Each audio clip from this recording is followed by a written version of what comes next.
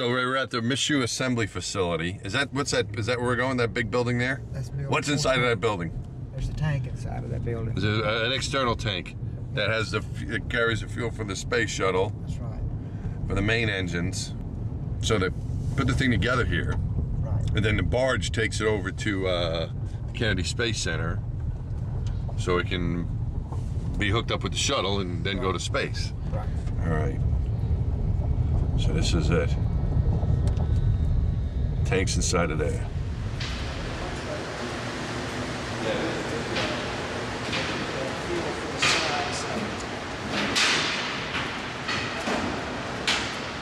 Yeah, it is a better view. You can see that over there. What's amazing is you built, one of the amazing things, there's lots of amazing things. One is how it combines the propellants and feeds the main engines of the shuttle, right? And of course, the foam that's on the outside, because it's liquid hydrogen oxygen, it's got to be cool, right?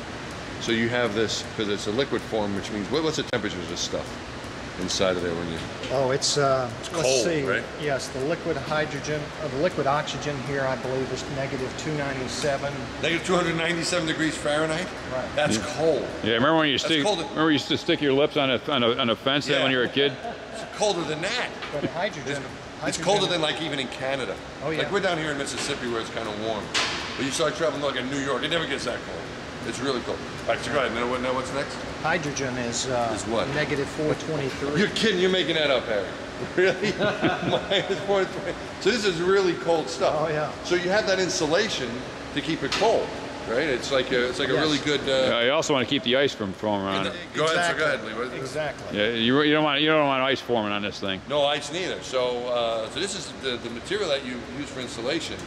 Yeah, really important. The foam, which is about 1 inch thick, which is part of the thermal protection system. It protects the tank in 2 ways. It's sitting out there on the launch pad 6 weeks, 4 weeks, before launch. Right. So any kind of weather, depending on the year, if it's in all January, kinds of stuff. It was somebody had hail. They took hail damage on one of his flights. And when they start putting these, cryogenic fuels in here that are extremely cold, right. Well, the natural, role of components is to grow ice. And so this protects against that. The foam protects against ice and frost and those very cold ingredients when they start filling the tank up, which takes 3 hours prior to launching. But also, and then when they launch, so the temperature meter is way over here on the cold side, but when they launch, it swings, when you fire the engines, the foam helps you that way too, because now you're looking at 2,000 degrees, 2,500 degrees, and the foam is protecting the tank there. Right. I remember seeing all those Apollo videos when at liftoff, all the ice breaking up. Right. You wouldn't want that coming off. Because the problem is it could damage the shuttle. That's right. That's the problem. So that's what Lee was talking about before with the ice. We don't want that coming off. On Apollo, that was okay because you didn't have to worry. But with ours, you have to protect the thermal protection system of the shuttle, so you can't have any. So it's a very tricky engineering problem. So Harry, this line right here, why don't you describe that? If this looks like a cable line or something like that. Pressurization line. That's part of the pressurization system. Runs all the way through the aft umbilical, runs through your engine assemblies, and keeps a pressure on the goes from the aft over all the way to the. You can see the pressurization line here that we're looking at right here on the for the oxygen tank, but then the like kind of a rectangular. That's a cable tray, right? Yeah, that's basically your liquid level sensor and interconnects. Okay. Your temp sensor for the nose cone aspects, your liquid levels, and vent valve actuation signals and things like that. And then that big old, how big would you say that big LO2 feed line is there, Rick? Yeah, that's one of our ablator coated fairings, and that's the one that they put the camera in. That's what you get off the fine shots. That's right. And how big is that feed line that's going on to the 17-inch 17-inch feed line? But this tank is about to roll, and about 24 hours from now, this tank will be finished, and then we will roll it 1 mile to the harbor, to the Michoud Harbor, Deepwater Harbor, and the barge will meet it there, Pegasus, the barge, and we'll roll it onto the barge And then we take it to Gulfport, where the Freedom Star, the solid rocket booster retrieval ship, is waiting on it. And it will take it 5 days, tow it across the Gulf of Mexico, around Key West. Yeah, it goes all the way around. Huh? Up the Atlantic side of Florida to the Banana It'd be River. nice if there's some kind of intercoastal go and cut across the. Yeah, right. All the way around. Yeah, well, they closed.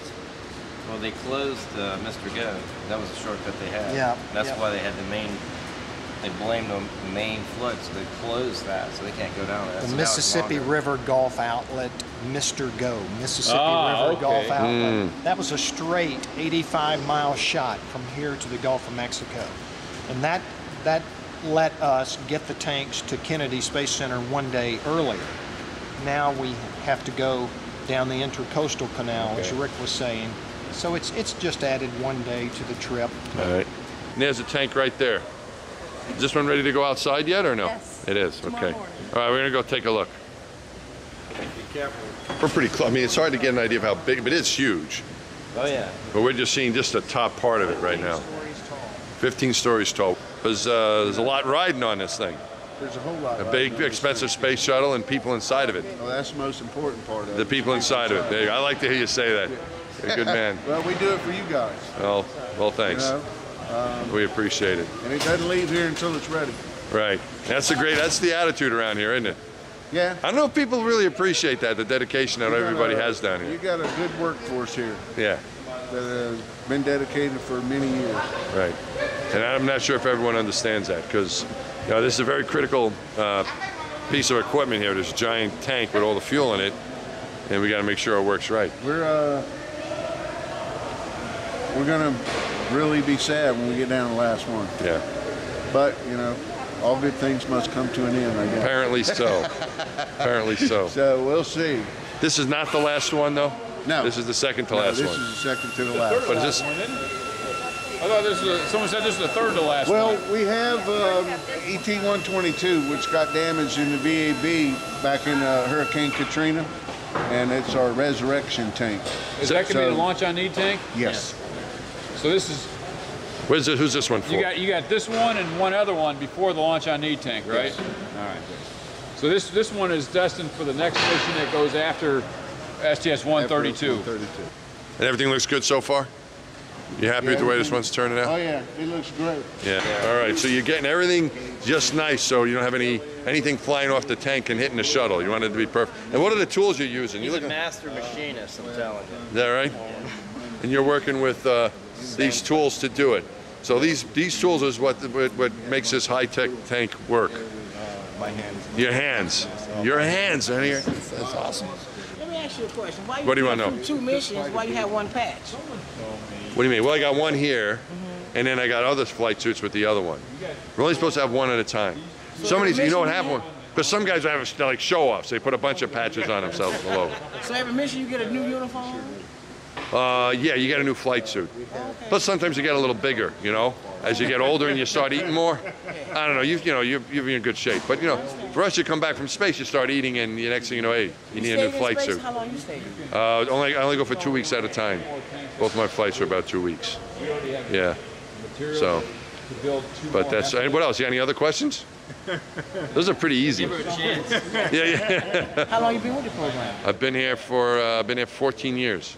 1996. How long you been here, Vernon? 29. 29. So you've been here for the whole thing, Hey. for the whole shuttle program, haven't you? From the first flight. From the first one. Every one of them you've worked on. Wow. We're headed down to the water. We're headed to That's the where water. the barge is. So the process that happens here, Harry, is that you build this fancy tank that we see inside. Yes, sir. And then you put it on some kind of truck or something? What do you do with it? You put it on a transporter. on a transporter. And we bring it very slowly, going about 1 mile an hour. Up this road. It takes Right up the us same road, right? Yep. Because here it is. Oh, and this is the road we just took. And look at This is it. and then it goes inside of that thing? Yes, that's the. Can we drive right in there, Rick? That's the. We drive our car right in there and maybe we go to, all right. All right, but this is, what do you call it? This is Pegasus. This Pegasus? Is our enclosed barge. Wow. It has its own crew, the barge does. And Okay. that will accompany it. Of course, the barge has no propulsion, so it has to be towed. All right. And a Freedom Star, one of the solid rocket booster retrieval ships, will tow it. It's not here yet, is it? It is not here. Okay. Because they're building this big rock wall, and it's a little too big of a ship for the Intercoastal Canal, so we'll have 2 ocean-going barges, tugs, excuse me, just take it down to Gulfport. And then when does it pull away from here? It takes about 4 to 6 hours to fasten it down and to get ready to make sure it's secure and everything, and then it'll roll. There it is. And it's 12 hours to Gulfport. So will this thing push away on Saturday afternoon? Yes, yes it will. That's our plan. So they drive the transporter right on here. Yes, they do. All right. They certainly do. And it will stay on the transporter, you know, until it gets to the vehicle assembly building at Kennedy Space Center. Oh, big barge, don't you think? Sure, it looks like they just swabbed the deck here too. Yeah, it looks nice and clean. Yeah.